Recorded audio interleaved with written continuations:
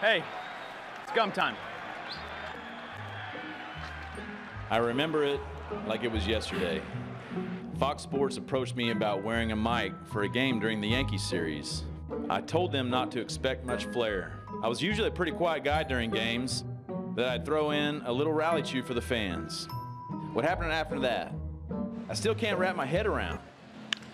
High drive hit well into left field. This ball Right is there, baby. tagged. Watch you, baby. Back to the wall, and it is gone. A home run. A golden opportunity here for the ball club to get a couple of runs. Come on, baby. Come on. 2 runs will score. It's a triple for Punch Rodriguez, and the Tigers are back in it. Nice Gatorade tower. Hey, the only 2 times I put gum in, we scored all 4 runs. Baseball is a superstitious game. Some guys will eat the same pregame meal. Others won't wash their lucky socks. Hats off to them. I decided to try something a little different. And who's to say those jaws full of gum didn't have an impact on the team's 5-run comeback? Uh-oh, is he going for the gum? Here you go. Oh, he is. Check it out. He's 2 for 2 already. Why not?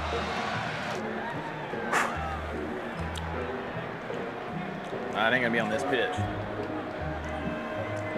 Yeah, it might be. It is lined into right field. Here comes Inch, the third base. They're going to send him home. He will score. Throw comes into second base. Come on, Rondo! Here's the gum, see? You had to get the gum. The gum! Though we ended up losing to the Yankees in extras that night, gum time was just gaining stride. The very next night, fans asked me all about it. Was I already chewing? What was my favorite flavor? The whole thing just took off. The Angels, they had their monkey. For us here in Detroit, we had gum time.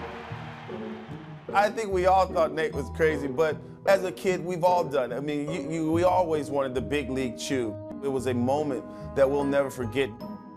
Every time we start getting a rally going, there he looks like a chipmunk with a bunch of gum in his mouth. So it turned out to be one of the funniest things we've ever seen. I think he made an all-star team one year, went to a World Series. I'd have to put both of those things a close second and third to gum time.